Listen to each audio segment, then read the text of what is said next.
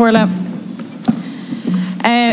last week people hoped that government would finally respond to the unbearable cost of living with measures that would actually make a difference.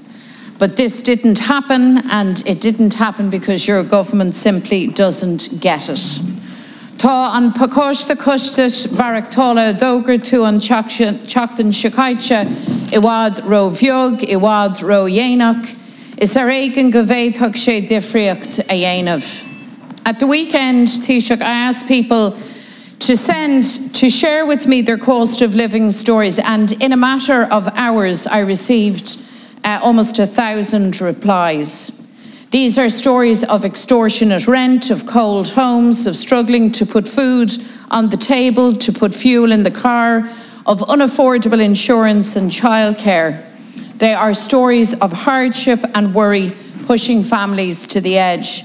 So Taoiseach, I want to share some of these with you. Take Kieran.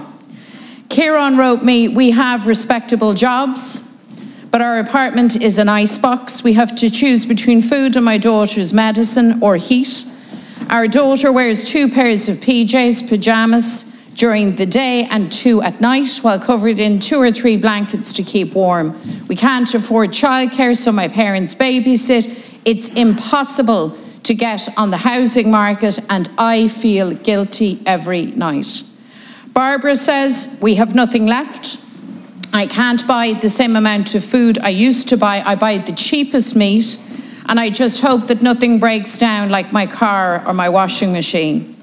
Amy told me, "We work full time. We struggle to put oil in our tank and diesel in the car. We pay insurance that's colossal, feed ourselves and keep things going. There's only 2 of us, but I can't imagine what it would cost if we had kids." Janice tells us 950 at rent for a 1-bedroom, spending 40 to 50 euro a week on petrol, 2,000 on insurance. Bills haven't arrived yet for 2022, but I am really scared. Robert told me, "I'm getting electricity bills at 240 to 260 euro and rent of 1,100 euro for a damp 1-bedroom apartment. Something needs to be done," he says. And here's Eamon. "After paying utility bills, it's then a toss-up between food and rent. And I had to request help from the Vincent de Paul to get some food. I am feeling so lost." Quiva says, "I'm a 26-year-old teacher. This year I found it so tough just to keep myself afloat. My cost of living is nearly 1 whole paycheck. And my question to government is, when will it change? I'm working to survive, not to live." And finally, Anna. Anna says, "My ESB bill was nearly 400 euros.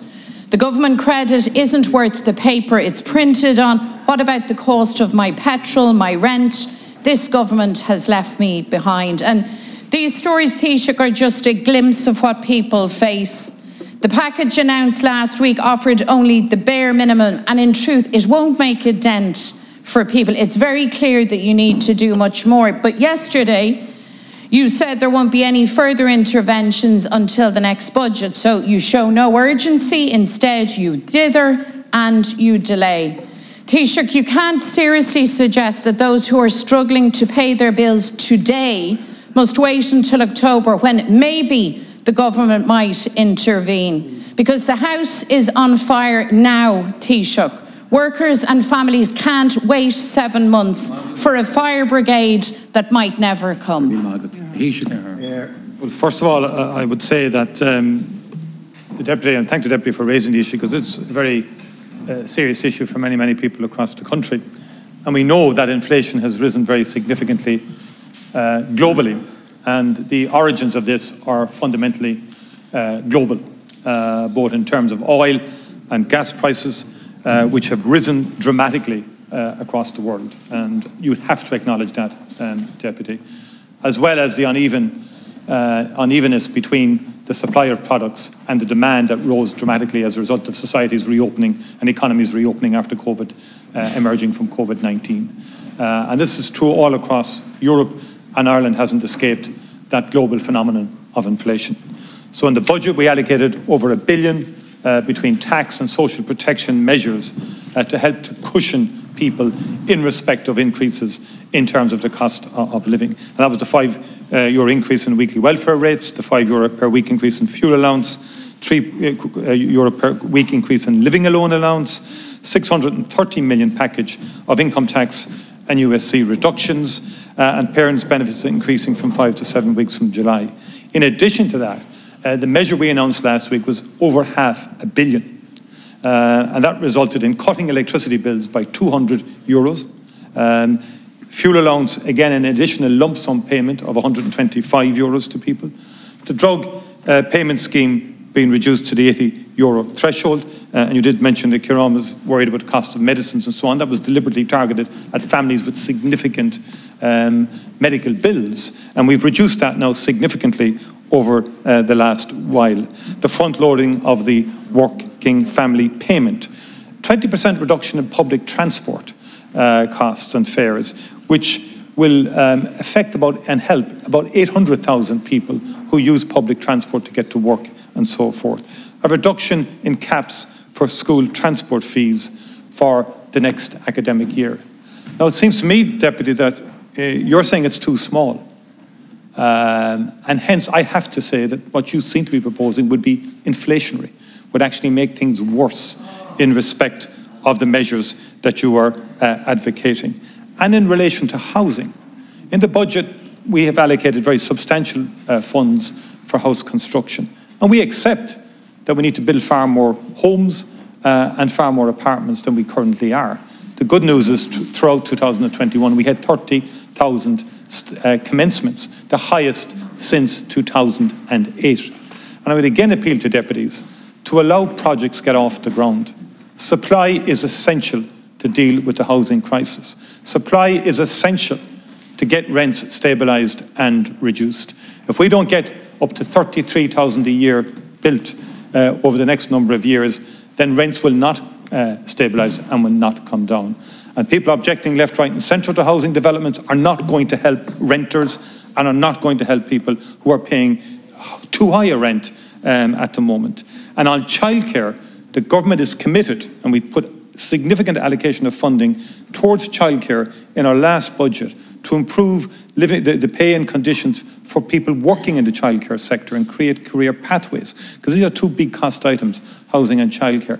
But we want to go further in the next budget in terms of access and in terms of affordability around childcare, and we're going to do that. But we must also acknowledge that this economy has rebounded very significantly because of good, sound economic management. I'm not sure that you either acknowledge that we're back nearly to full employment, much earlier than anticipated, one of the fastest growing economies across the European Union, with many, many people securing jobs much earlier after we emerged from the pandemic than would originally have been anticipated. And that should be acknowledged as well. And the government supports, which were unprecedented in terms of supporting wages, in terms of supporting businesses to keep people employed, and the pandemic unemployment payment. Unprecedented intervention by government over the last 2 years in the economy.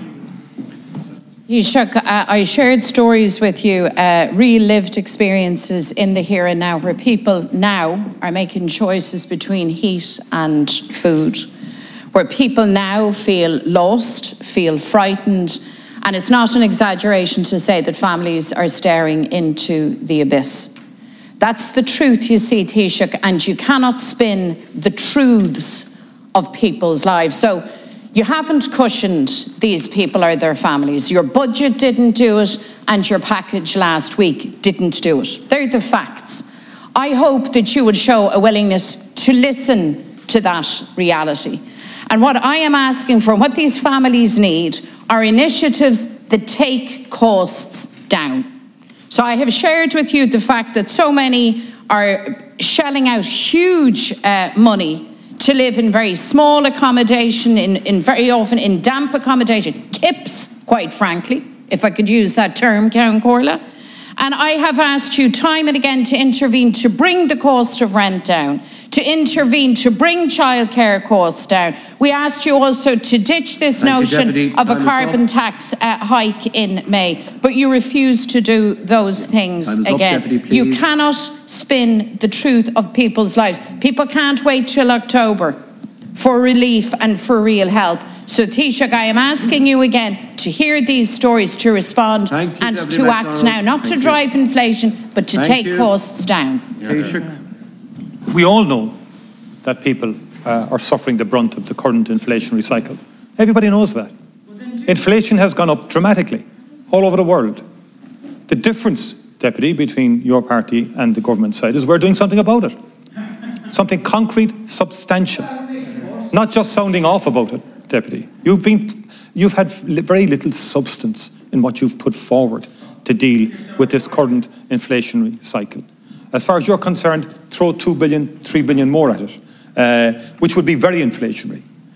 You've undermined, so you disagree with the basic premise that underpins the economic model in this country, which actually has resulted in a very significant recovery from the COVID-19 situation. It is very challenging right now because of this inflationary cycle. But we want to work with people, work with the trade unions, work with employers to navigate our way through this pandemic-generated inflationary cycle and to do it in an intelligent way that protects people's basic cost of living, protects their jobs, and above all, allows investment to continue in this country to get more houses built. And the most effective thing people could do, and the Oireachtas members could do, is stop objecting to housing developments.